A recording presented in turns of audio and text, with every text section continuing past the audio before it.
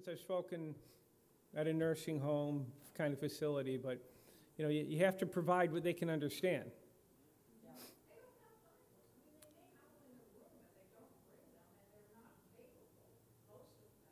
Mm-hmm.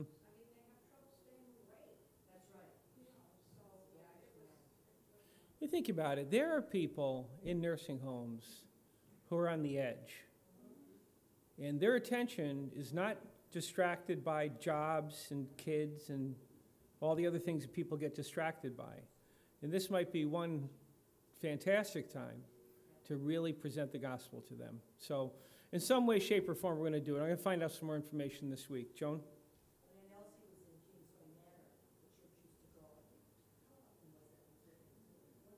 Did you say Kingsway Manor? Kingsway Manor. Mm-hmm. This month on Thursday night. And singing the hymns, many of them sang along because they remembered that. Mm-hmm. The newer stuff they forget, they remembered the old hymns. So that was get the ones with the gospel. Yeah, amen. So there was or was not the gospel? They sang the old hymns. Okay. It was our church. Mm-hmm. Okay. Yeah. No, it's a wonderful opportunity. And if gentlemen, any of you want to present the gospel to some people in need, it's a terrific opportunity. Really, really good opportunity. Sharon. We had a nursing home ministry over at Open Bible Baptist, and the elderly really enjoyed hearing children sing. Mm-hmm. If we do it, if we could get any children that would be willing to go and sing, one or two songs, Mm-hmm. it's something that they really enjoy. Oh, sure. Yeah. Well, it's a lot of time through life, and I don't know what these people are like, but if they're like most people, they were distracted and too busy and didn't have time for church, and now God has graciously limited their alternatives. And so this may be a great venue for them, to go to, and says, you don't get a lot in nursing homes. That's for sure. All right. Anybody else? Very good. Nathaniel, good to see you tonight. So, you graduated. Enrique graduated. So there's a difference, the one-year program versus the program that you're in. Okay. So you didn't get like a one-year certificate and then continue on. Okay. You're continuing on. Well, that's really good. So it was last weekend, May 16th, was his graduation. Is he home now? Okay, yeah, I have to get hold of him. Well, that's good. That was terrific. He called me up a couple weeks ago and asked if I could possibly make it to the graduation. Of course, I couldn't because I was far away. I'd love to have gone. And so I'm really happy for him. So you finished up this semester. Did you pass anything? That's terrific. David, I told you. I know, that's really good. New England Baptist College is a great college. I have a tremendous amount of respect for Pastor Townsley, and he's just doing a really good work. It's hard work, but it's a really good work. All right, well, we'll get some more details from you later, and so at this time, we'll have another song. Brother Mike. 559. 559. We'll stand again and sing Sunshine in My Soul. 559. There is sunshine in my soul today. There is sunshine in my soul today, more glorious and bright than glows in any earthly sky. For Jesus is my light. Oh, there's sunshine, blessed sunshine, when the peaceful, happy moments roll. When Jesus shows his smiling face, there is sunshine in my soul. There is music in my soul today, a carol to my King. And Jesus, listening, can hear the song I cannot sing. Oh, the sunshine, blessed sunshine, when the peaceful, happy moments roll, when Jesus shows his smiling face, there is sunshine in my soul.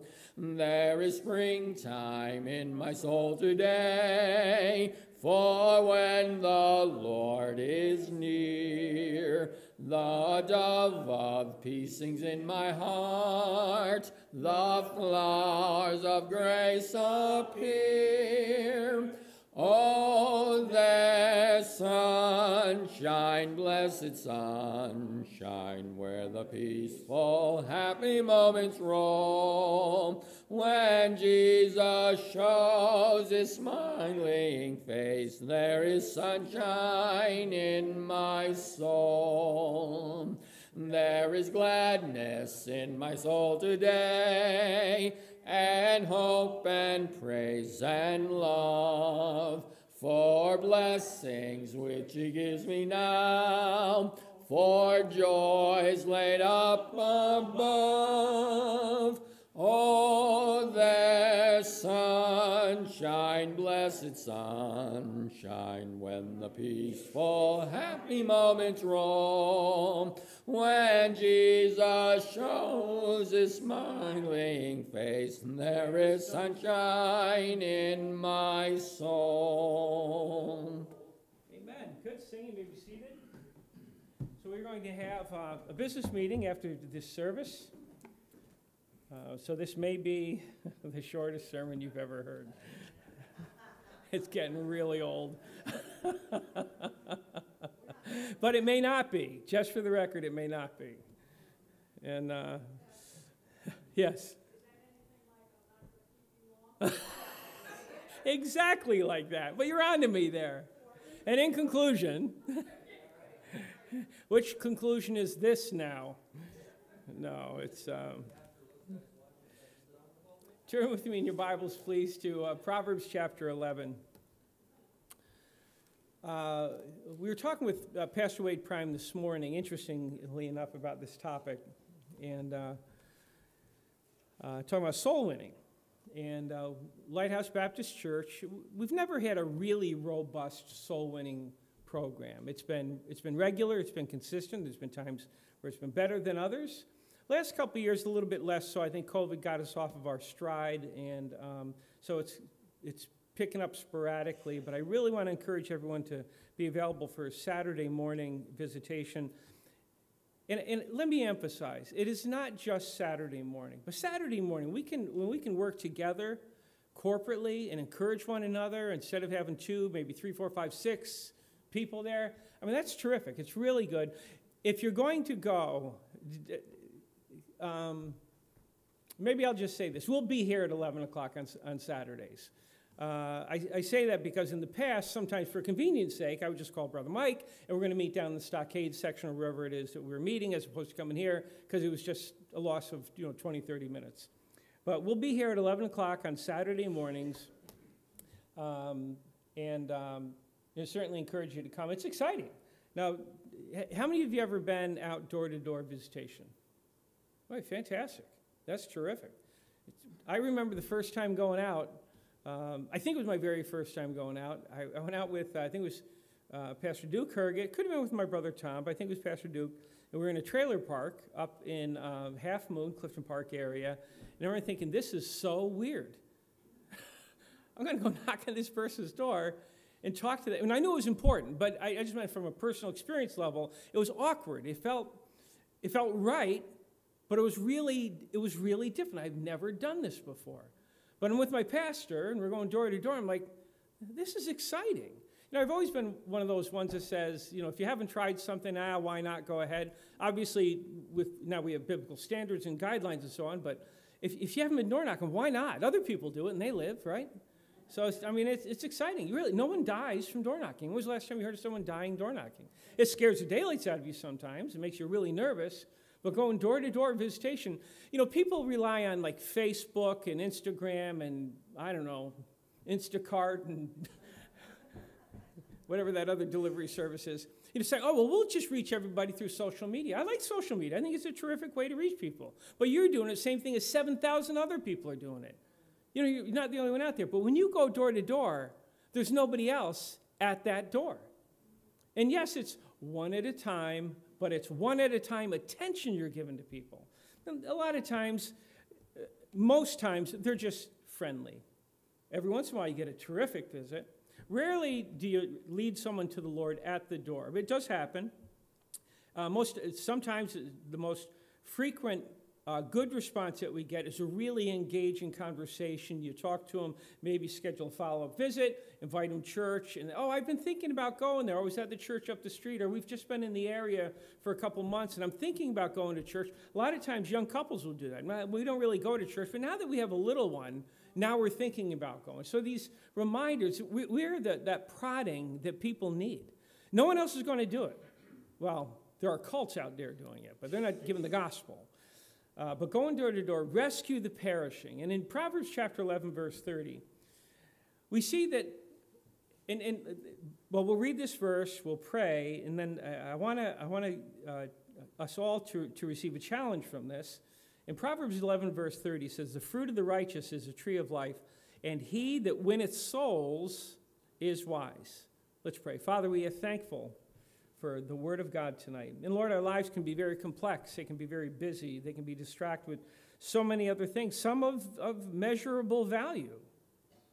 But Lord, very few things, if anything at all, could ever rise to the level of communicating the gospel of Jesus Christ, the need for people to repent and trust Christ as their Savior, to receive the grace of God, the free forgiveness and the salvation which you so richly offer to such undeserving people.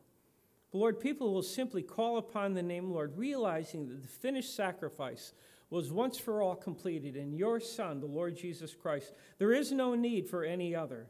There will never be another sacrifice for sin other than that of Jesus Christ.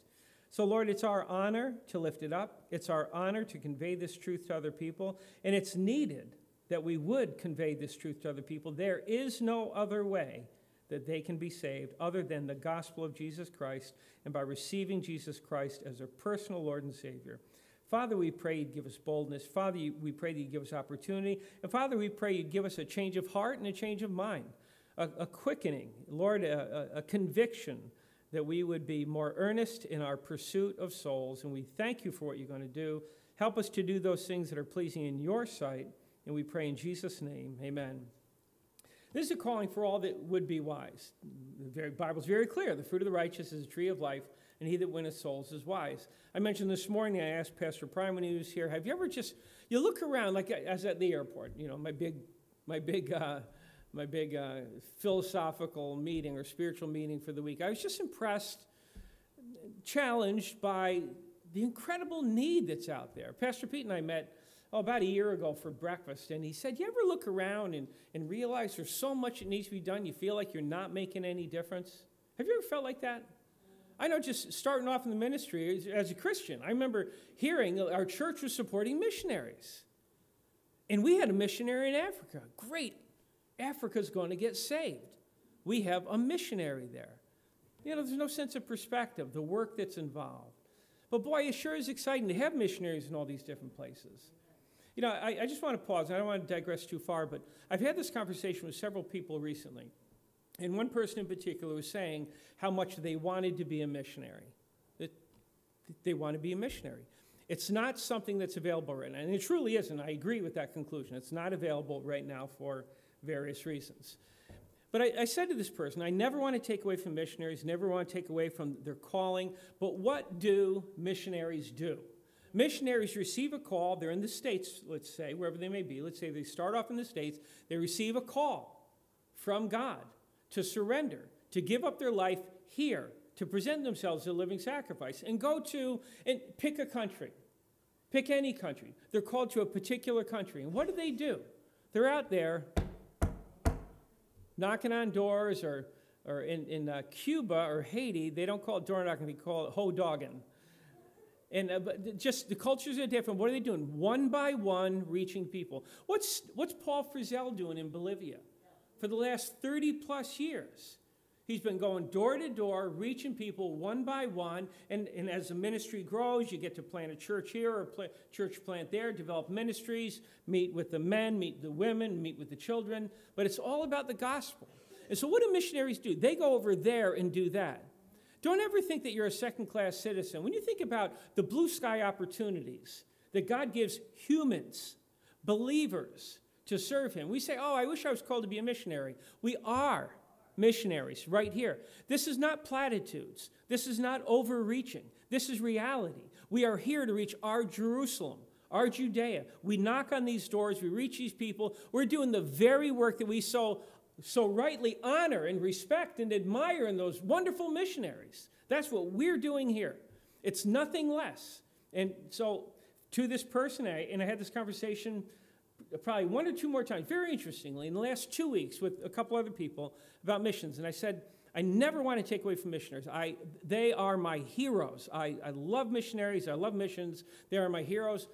But never forget, what we do here is what they do there. We are bearing the burden with them. And the Bible says in Proverbs 11:30, he that winneth souls is wise. You know, there's a lot of reasons why people might look at it and say, you're not very wise. And you know what? They'd probably be right in one way, shape, or form. But the Bible says, God says, he that winneth souls is wise. If you've never led someone to the Lord, and this is a challenge I want us to strongly consider. And it doesn't matter what age you are. It doesn't matter how long you've known the Lord. Think about how many souls that you've personally led to the Lord. And I'm not talking about a quick run through a prayer list. I'm talking about dealing with someone, explaining the gospel, not overcomplicating it, because remember, a child can receive, but clearly presenting the gospel and then encouraging them to pray, to repent, and to receive Christ as Savior. Think about how many times you had that opportunity to do it. I don't know how many times I've done it. I don't even try to remember those things. I don't pretend that it's thousands by any means, but over the years, I don't know. I really don't know. But the honor and the responsibility of leading someone to Christ, if it's something that you haven't experienced, and I'm not going to ask for raising of hands, something you haven't experienced, why not commit right now to the Lord? God, by your grace, I would love you to use me to lead someone to Christ.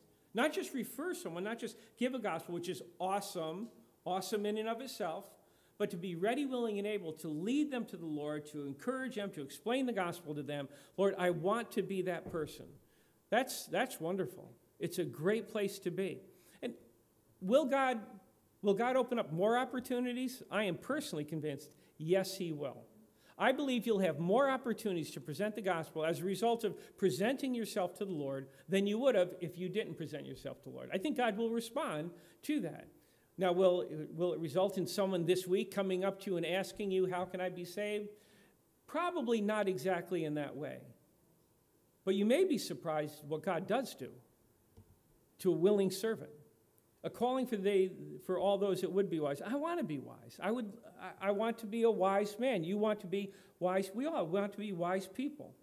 And so we see, he that winneth souls is wise, and it's all about rescue the perishing. You know, again, my airport moment, just looking around. I'm not in those situations very often. That's why it was so kind of stunning to me, just looking around and realizing once again how many people there are just running around, disconnected, unsure of their eternal state. I'm unsure of it. They may or may not be. I'm sure there are believers in the crowd somewhere. But it's just, the need is so drastic. I was in that movie we were watching downstairs. Remember that movie night we had?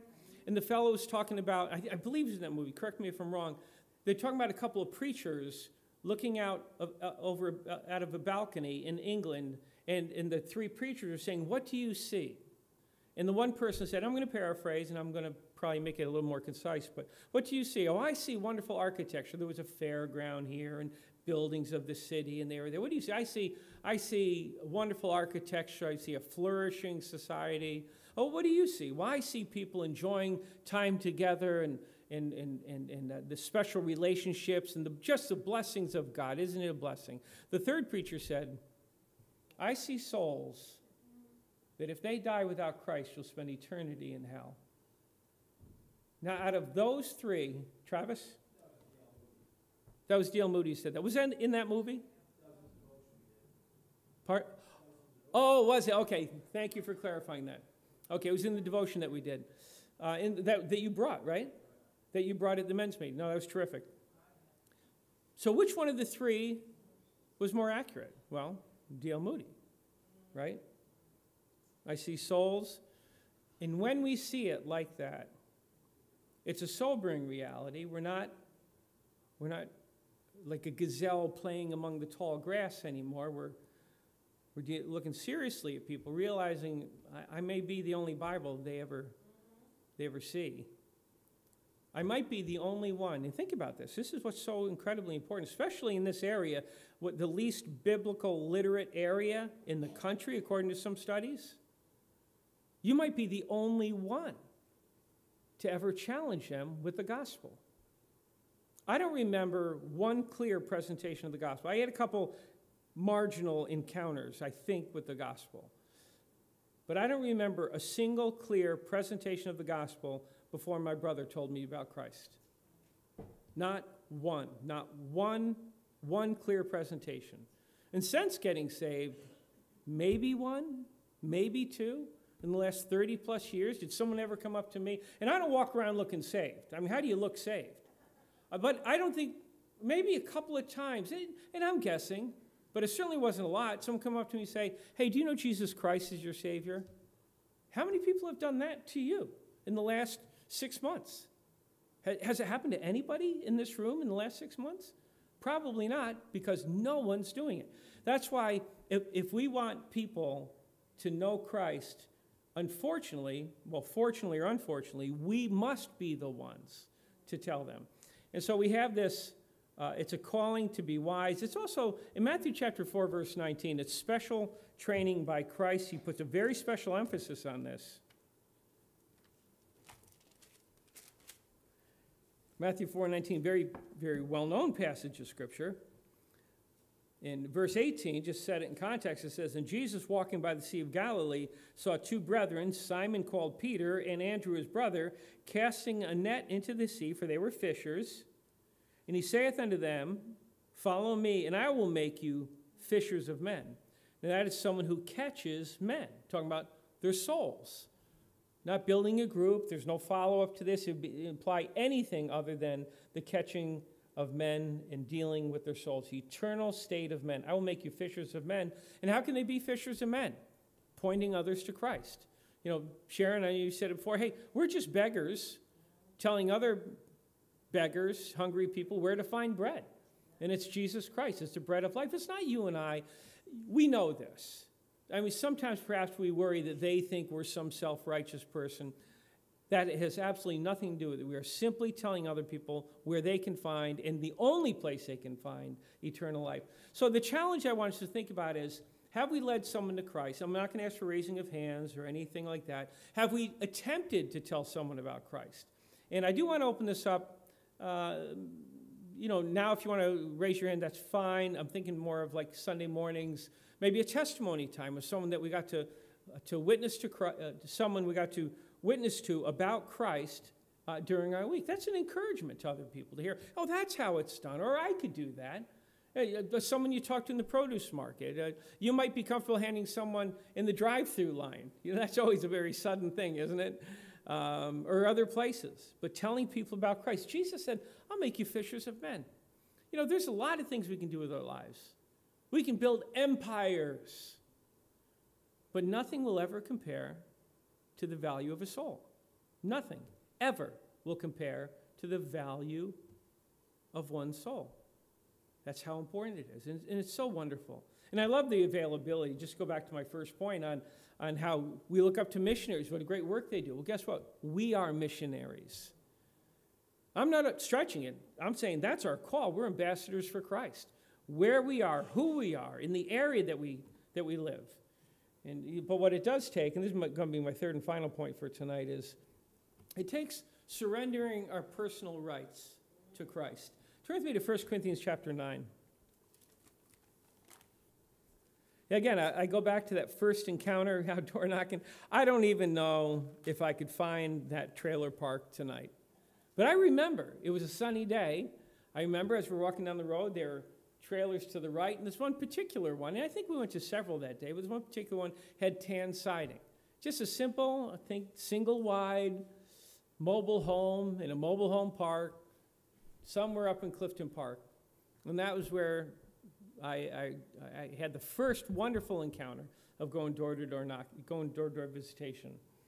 In 1 Corinthians chapter 9, verse 19 and 20, the Apostle Paul, of course, writing to the church of Corinth, this is his first letter to the church of Corinth, and he's explaining something very important. He says, "For though I be free from all men, yet have I made myself servant unto all, that I might gain the more.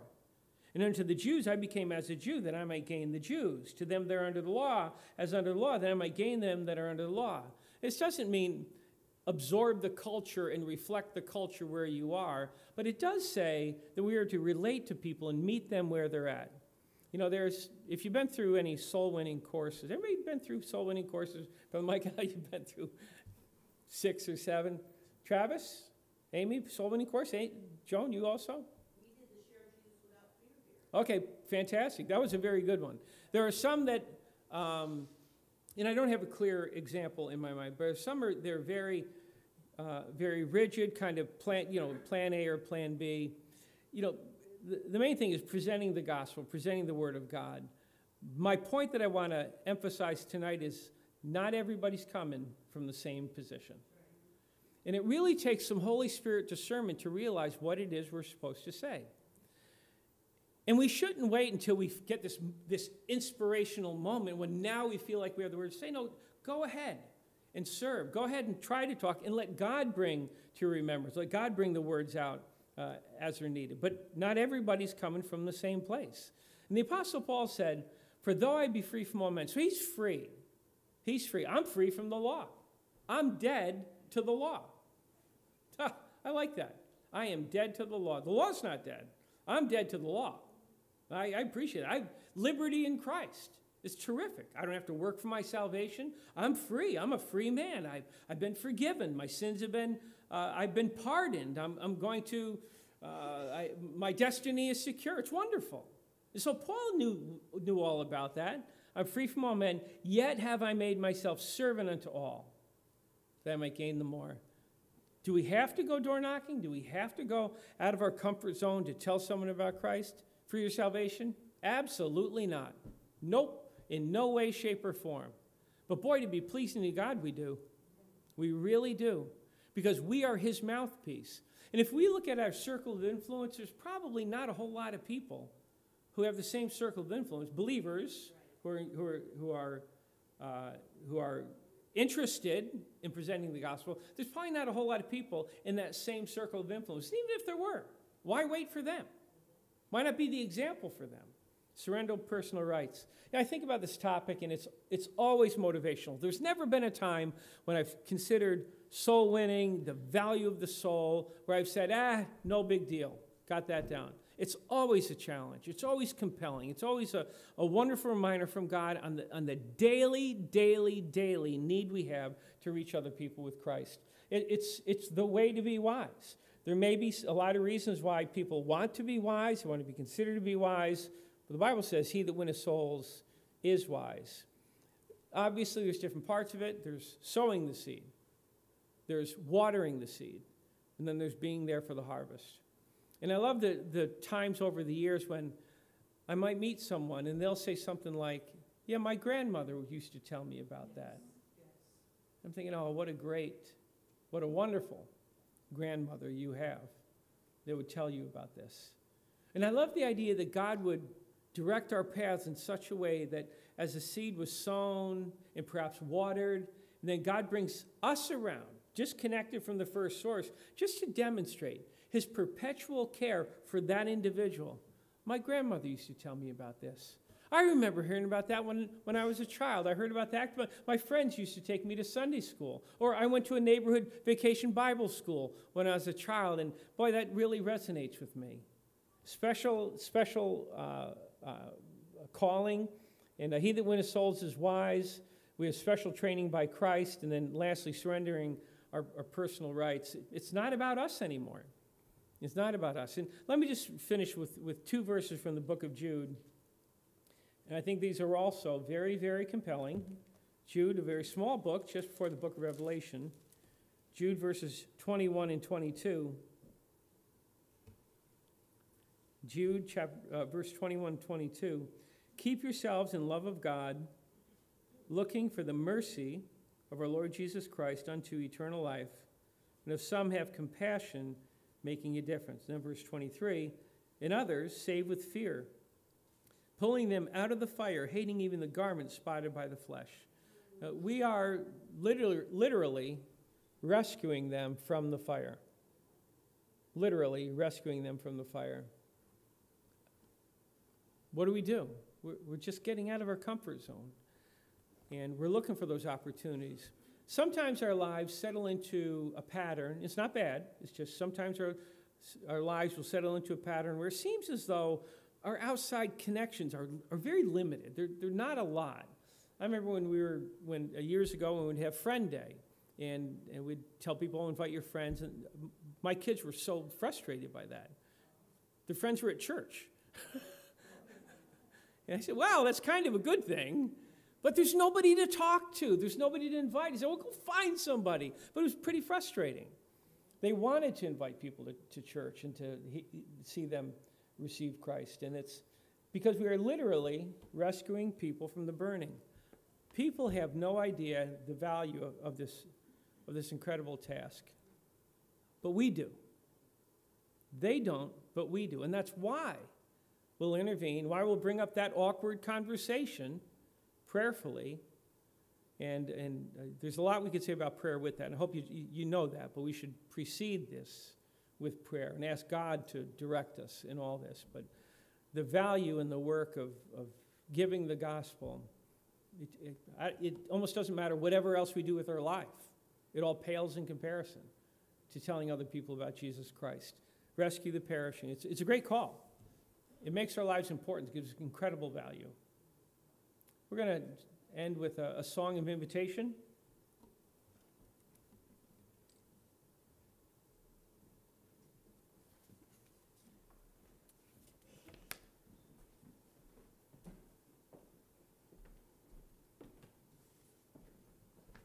$515.